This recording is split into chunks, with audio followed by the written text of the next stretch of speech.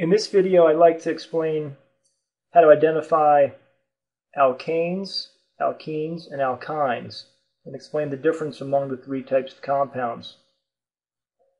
The two compounds at the top of the screen are alkanes. Alkanes can be distinguished by their single carbon bonds. Alkanes can be straight chains, as shown here, these two compounds, or they could be branched. We'll see some examples of branched alkanes in subsequent videos. The two compounds in the middle of the screen are called alkenes. Alkenes can be distinguished because they have at least one carbon-carbon double bond. Below the alkenes are alkynes. Alkynes can be distinguished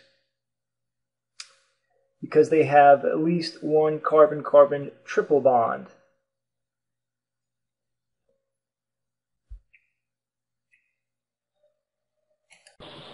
I'm going to use the simulation in OWL 12.3 to show you some examples of cis-trans alkenes.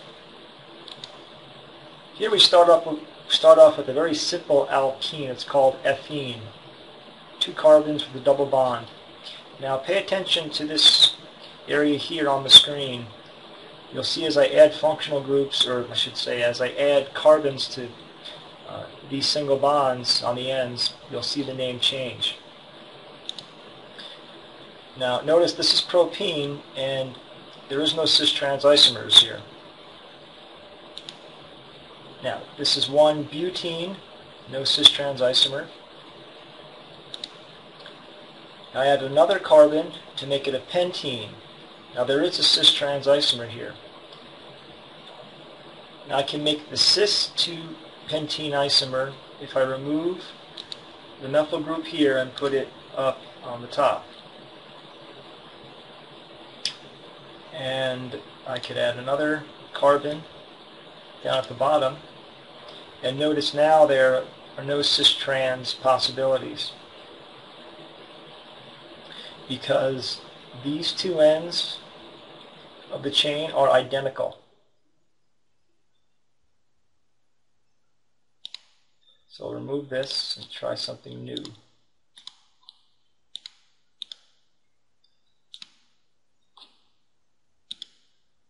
There's a cis-2-hexene. Add another carbon, we'll have a cis-3-heptene. And I'll add a carbon up here.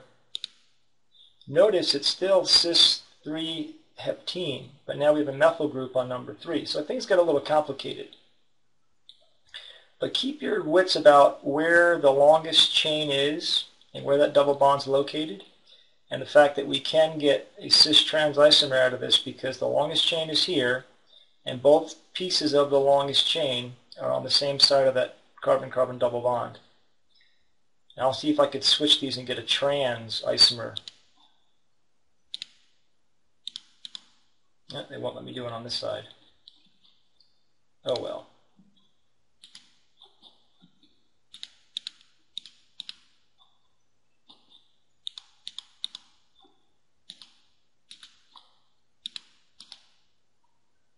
Okay, here we go, trans 4-methyl heptene. See if I can get the methyl up here and take that out. There we go. So now we have the trans of the 3-heptene. I encourage you to play around with this tool. It's kind of fun.